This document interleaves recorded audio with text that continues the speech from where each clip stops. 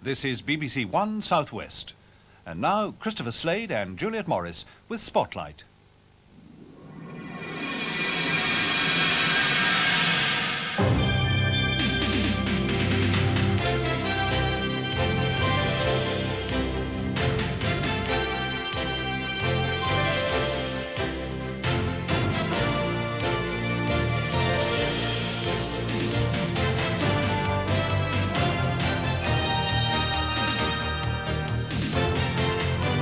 The countryside under threat. A new report warns that rural life could vanish if we don't plan properly.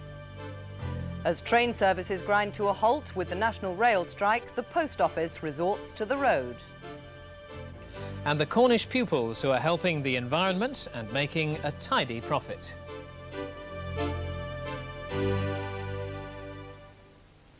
Good evening. The future of rural communities has come under scrutiny today in two separate reports. We've been looking at both and start with a new document from the Countryside Commission, which has stressed the need for careful planning to protect Britain's rural environment. A good scheme and one keenly undertaken, it would seem. Craig, do you recycle all your weather forecasts? I do, but they're generally a bit soggy. You've only got 4, haven't you? Yeah, that's right. 3 of those we don't want to hear. They're getting at me. They think that we use the same one every night. Well, it is changing a bit. We've got a frontal system strung out east-west across central Ireland and Wales, and overnight it will head southwards. It'll finally clear the region around midday tomorrow. I say around midday tomorrow because it's by no means sure. As I said, it's moving erratically. But at the moment, we've got quite a bit of rain and drizzle around this evening, hill fog as well. And then as we go through the night, we'll find the rain becoming heavier, more persistent, the fog becoming more widespread.